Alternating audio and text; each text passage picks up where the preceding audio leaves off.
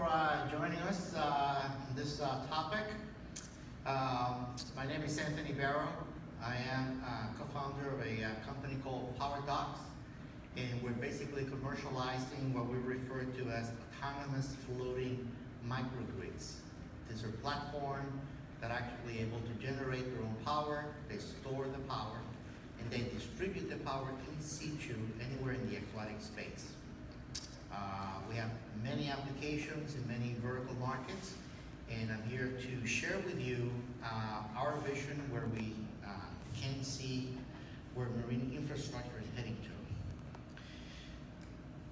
So first of all, I'd like to share with you some of the significant trends that are happening in our industry, social and economically. As you all know, electric vehicles adoption and commercialization is growing significantly, continues to grow. First company that announces that they're going to be divesting from fossil fuels at the end of 2019 is Volvo. They're going to be launching new platforms, electric and hybrid. General Motors is along the same plans up to 2023. I don't have to tell you about Tesla. And just like Tesla, you have Audi, you have Volkswagen, you have Mercedes, you have Porsche, Toyota, Ford, Hyundai. You can probably associate yourself with any of these vehicles that you're showing over here. And it's whether you like it or not, I think in the next 10 years, we're going to be driving electric vehicles or electric hybrid. The same trend is happening in the marine industry. Believe it or not, electric marine propulsion is growing. It is a vibrant, new emerging industry right now. It is projected to grow significantly, upwards of $20 billion in the 2020s. You have large companies like Caterpillar, MAN Diesel, Torqeedo in Germany. In fact, Torqeedo was recently bought out by another larger company because they're looking to scale that up as well. Oceanbolt. So think about boating and pleasure boats coming into marinas in electric and hybrid. Okay? So ask yourself, how can marine facilities service these customers? As a marina owner, the main problem that we face is that we have to keep customers. We need to retain customers, so we have to provide our facility as a destination. One way of doing that is by considering upgrading our infrastructure that we have to be able to provide services to our customers. So we come into the marina on an electric vehicle, we have electric vehicle charging stations. We have floating pontoons that are very passive and not producing anything for us. We can convert those pontoons into solar power microgrid facilities that all of a sudden provide a return investment for our infrastructure that we don't get that right now. As you all know, renewable power significantly growing. Pretty much everywhere in the United States. Europe is a big proponent of this. United Nations, a lot of plans are unfolding right now to transform our power industry, just like we transform the telephone industry. We all have cellular phones now. Energy storage and resiliency.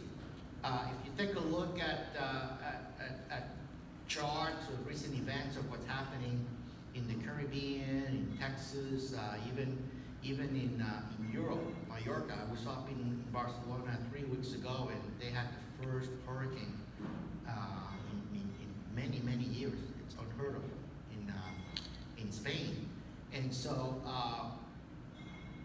all this activity in extreme weather is really asking for organizations and companies to really be conscious about what's happening in the environment, because if we don't measure it, if we don't act proactively, how to manage and prepare prepare for that, it's going to really impact our business. It's going to really impact our customers and our livelihood.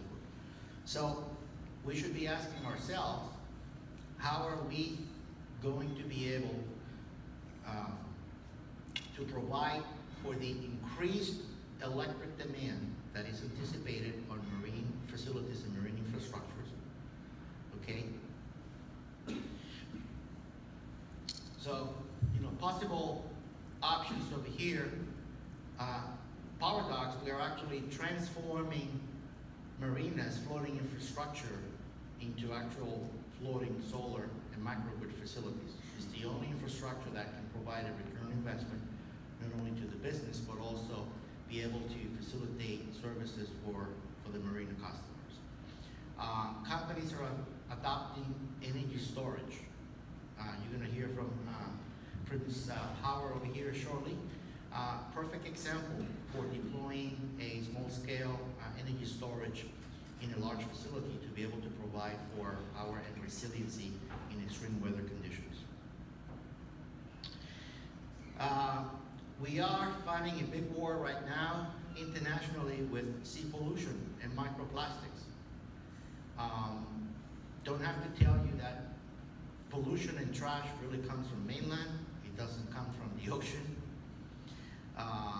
It's really sad to travel to many parts of the world and where you thought you were going to escape and reach fantasy, and you get to the place and you actually see plastic floating and debris. Is very sad. Worse is that we are eating seafood. We buy to the marketplace, we buy a box of cereal, and we buy a box of cereal because we're able to turn it back and see what the content is in the box of cereal. We go to the seafood counter and we try to buy shrimp or any kind of a seafood. Do we really know what we're buying? Do we really know what we're getting from?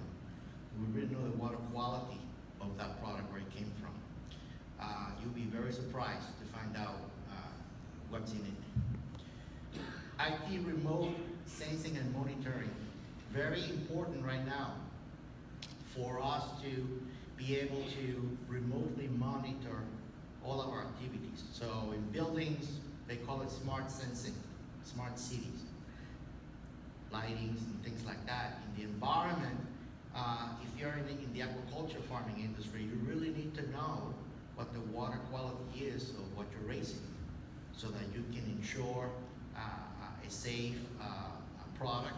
But not only that, but economically, you have the opportunity now to brand your product if you have some data that tells you, hey, water temperature, salinity, nitrogen, and so forth. So the highest quality of my product, and I can put a label in it, third-party certified, command a higher price as a small aquaculture farmer. So how can marine facilities take advantage of technology today to be able to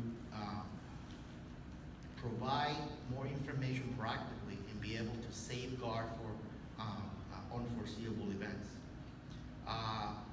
Some companies, like for example here in San Diego, you can see they are developing mechanical systems to actually help collect trash